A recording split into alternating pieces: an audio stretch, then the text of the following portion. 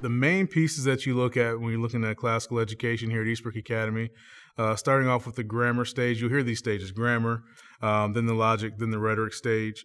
In that grammar stage, that's when kids are at their peak of wanting to know more stuff. They're exploring everything, whether it's different, as K4, different sounds, different smells, different sights, different ways to write, different things to look at. Grammar is that sponge-like time where our young students are, they're wanting to know about everything. They're curious. And so we want to fill that curious time with as much groundwork as we can, as much influential information at the lower level that they can get into while they're able to just absorb it. They're absorbing that information like a sponge. And then it prepares them for the logic stage. So now they're taking that information that they've been getting fed into them, and they're able to then process it and think through and ask really good questions and try to figure out what it is that they understand and why they understand it the way they understand it. And when they get to then the rhetoric stage in high school, now that's where they're starting to express it. That's where our students, and one of the culminating pieces of our education here is our senior thesis, and where they're able to look at what they've learned and who they are in God, and then pivotal issues that they have on their heart that they've learned about even within the community or in the school, and they're able to expound on that based on their experience, based on the education that they've had over their years. And it's a great culminating experience, not just academically, because yes, it is a long paper that prepares them for the writing and the different things in college, but more than anything, it helps to shape them of how they view society, how they would tackle and express themselves in difficult situations that we may see in our everyday life. It feeds them perfectly to get the knowledge that they need when they're ready to grab it, that then they're able to ponder on it and think about it and learn how to critically think about information. And then now they're at the stage when they're leaving here that they can express how they feel and what they know and what they've learned. On the board, she would put medieval pictures and stuff. After we presented our medieval projects to the parents and guests, we did this parade around the whole school. I didn't think, like, when we first started reading it, because she said that we were going to do a medieval unit, I was like, okay. And then, like, as you started to get more deeper in the book, it started to get more interesting, and it started to make me want to read it a lot. So, because I like history, I like to learn about my past. You're going to learn a lot of interesting things, and you might end up like me, who I don't think it's interesting, but then it ends up getting interesting, ends up getting fun. We start music in K4, and we have general music from K4 through 4th grade. And that's we teach it like it's a language. We teach them the sounds, then we give them definitions and names for those sounds, like do, re, mi, for instance. And then we teach them how to read those things, and then we teach them how to write them, just like you would learn a language. And then we add to that, and we kind of spiral and keep adding, building blocks to them learning music like a language.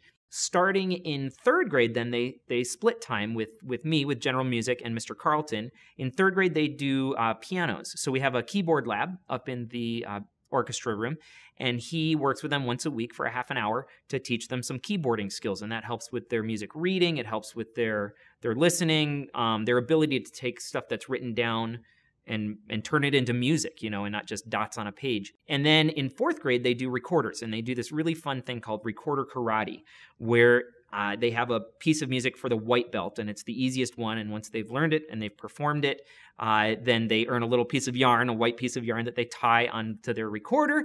And if they earn enough of those throughout the year, that basically is demonstrating, hey, I'm ready to learn an instrument starting in 5th grade. Then in 5th grade is when we kind of split from that general music and some instrumental stuff into orchestra and choir, and kids make a choice starting in 5th grade which one they really want to participate in. We have a Christmas program, performance opportunities for even the younger kids, the lower school kids.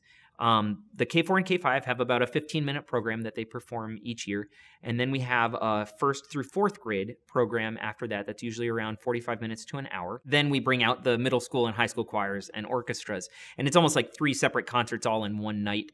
And then we have people rotating in, parents who get to see the students perform. Some of them are here the whole night because they have kids who are younger and in the middle and then older as well. But yeah, that performing aspect of things and the skills that they learn is just important to us. So we start even at those ages. Our whole goal is to expose kids to a variety of content area. So we have a drawing class, a painting class, a printmaking class. We even have a class that explores the traditional craft side of the art world. We dabble in graphic design a little bit, and we have a ceramics class for our seniors where we have a partnership with a ceramic studio across the street where she lets us come and learn how to throw a pot on the wheel and use a big slab roller and things like that. So we have a wide variety, and our whole goal for high school is to expose them to the multiple facets of different types of art, different content, different materials, as much as we possibly can. I've had several seniors actually graduate from Eastbrook Academy and go on to college to study art in many different categories. We have a graphic designer, I think, that is just graduated from UW Stout, that is super, super amazing. And right after his freshman year of college, he got this amazing internship with this company in Madison, and that has really developed his career and been able to take off into that. We have a student who is now a missionary overseas, and she's teaching art, but she actually graduated from here and produced a portfolio that awarded her a $40,000 a year scholarship to the University of Michigan. I've had students in the past who are definitely going to pursue college and pursue a field in art. And when they get to their junior, senior year, I try to tailor the art curriculum to fit their needs. So especially your senior year, we really work with those students to develop and prepare and plan for their specific genre they're going for. Or if they're going to art school, making sure that their portfolio is complete, that they have something from everything. That has really benefited our students in the past. I think we have a couple students right now that graduated last year that are pursuing art at college as well, and their portfolio really helped just kind of pave the way for them to get to that school.